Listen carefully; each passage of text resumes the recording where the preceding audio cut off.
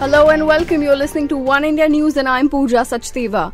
At a time when police should be guarding people and maintain law and order in Bihar, they are busy guarding the mangoes and lychees on the order of CM Nitish Kumar. Jiten Manjhi-led Hindustani Awam Morcha on Wednesday accused the Nitish Kumar government of deploying 24 policemen to prevent former Bihar Chief Minister from enjoying mangoes and lychees from trees planted at the residence he is living in. Manjhi had refused to vacate the official CM residence after being removed from the chair, claiming that he had not been granted an alternative accommodation which every former CM is entitled to. He also said, "I never thought Nitish can stoop to this level." The matter also gave opposition parties a chance to attack Nitish Kumar government. Senior BJP leader Sushil Kumar Modi said it was bizarre that a person occupying a bungalow was deprived of enjoying fruits from trees planted there.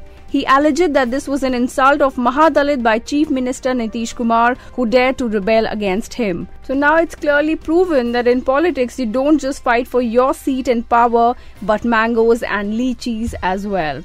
It might sound weird, but it is true. That's all for now, but don't forget to click that button and subscribe to us on One India News. Take care.